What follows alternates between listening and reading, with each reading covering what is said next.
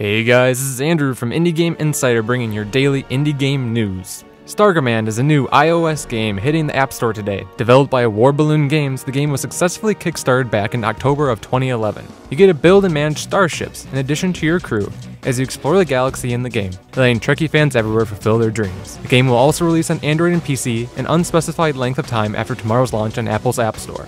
Full Control announced yesterday that they are partnering with the Humble Bundle on their Jagged Alliance Flashback Kickstarter to distribute a Jagged Alliance Classic Bundle. All backers of the project who pledged $5 or more will receive the Jagged Alliance Classic Bundle, including Jagged Alliance Deadly Games, Jagged Alliance 2, and Jagged Alliance 2 Unfinished Business, in English and fully optimized for Windows 7. Full Control looks to take Flashback back to the roots of the Jagged Alliance franchise, with its unique mix of tactical turn-based action and RPG elements as you maintain a squad of mercenaries in the Cold War. They currently have just over 20 days left in their campaign, and a third of their project funded. Go check out their Kickstarter to show them your support for this PC, Mac, and Linux game. Dream Jumpers has 6 days left for its Kickstarter campaign to reach its $15,000 goal. The title features 2 children, Jamie and Nora, in a multiplayer hack-and-slash game as they battle through their own nightmares. The team behind Dream Jumpers is composed of industry veterans including Diablo 3 cinematic specialist Flavio Hoff, Mass Effect 2 composer Jimmy Hinson, and Disaster Piece, the creator of Fez's beloved soundtrack. Featuring randomized dungeons, puzzle elements, and a level editor, the game is set to release on PC, Mac, iOS, and Android devices.